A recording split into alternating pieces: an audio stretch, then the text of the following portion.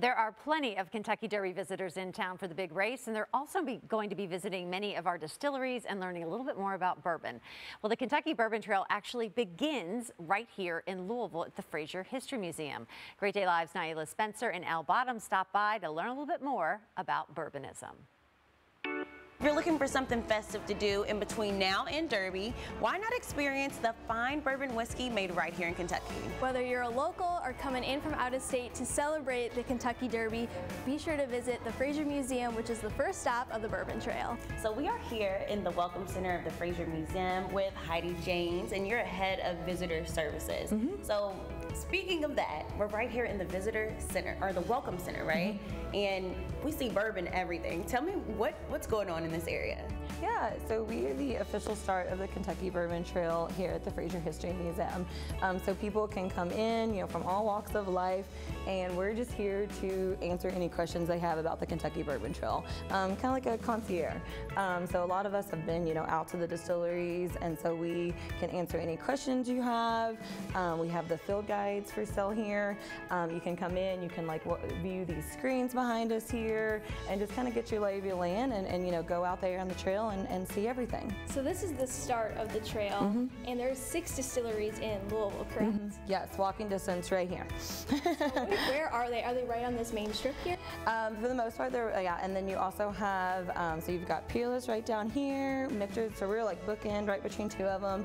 Evan Williams, Old Forester, and Angel's Envy are on down the street, and then you have Rabbit Hole right over there on in Nulu as well. Yeah, so this is quite the hub of everything. So of course it's the History Museum. So there are actually bourbon exhibits here too.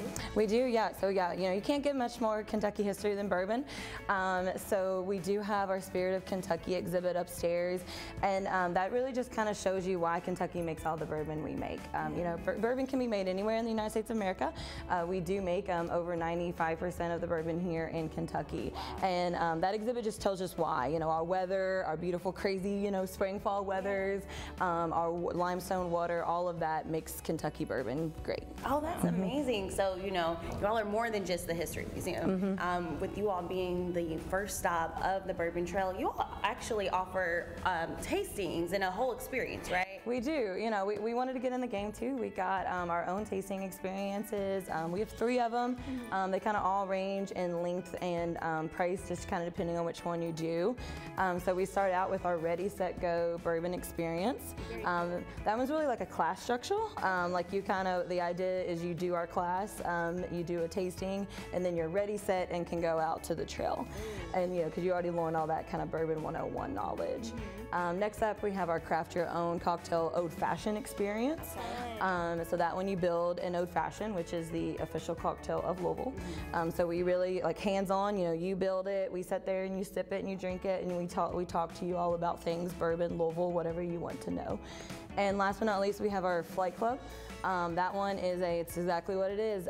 We don't talk about Flight Club. It is a blind tasting. Blind tasting. We just put 3 bourbons in front of you. We really break down flavor there. Really have you kind of pinpoint flavor notes. And then at the end we tell you, you try to guess it. And then we just launched this April through the week of Derby. We're doing a Craft Your Own Mint Julep experience. That is so exciting. I cannot wait to check that out. It's very good. It changed me. I wasn't a big mint julep fan, and then this one I was like, okay, I'm on team mint julep now. In addition to this, you all have this beautiful gift shop that I see. It pretty much looks like there's a lot of Derby stuff in here. I see some fascinators. You all have bourbon, everything. So if visitors or people are coming from out of town, or even if they're from here and want to learn some more or grab some merch, you all have it all, right? We do. I love our gift shop. We have over 90 different types of bourbon on the shelf for sale. Because we represent all of the Kentucky Bourbon Trail, we kind of go across brand. So we have a huge selection of bourbons there.